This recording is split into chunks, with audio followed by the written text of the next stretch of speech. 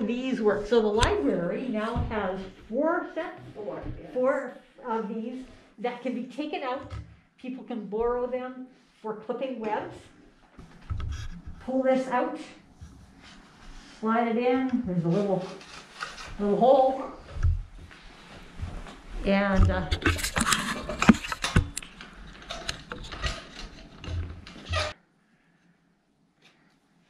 so this, you can use this attachment just as a saw, and to saw off larger diameter branches. Really straightforward. And you can clip just the tips of the webs out. You know, you can clip this much off of the tips of the branches, and clip just the tips off.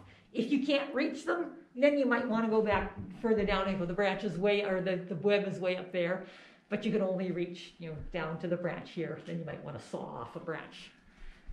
But otherwise, you can use the pruner attachment, and these.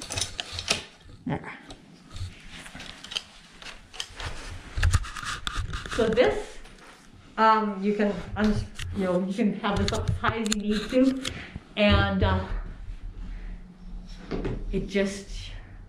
you can go right up to the web, and you just need to clip the web itself off.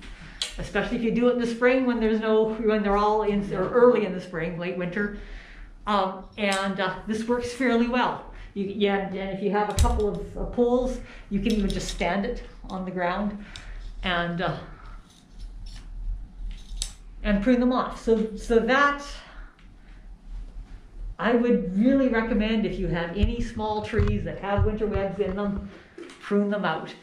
For us, right around this area, we may not have any this year, which is a great problem to have. I know some of the other areas that this library services, they did not have as much luck with the diseases, and so there are still a lot of webs out there.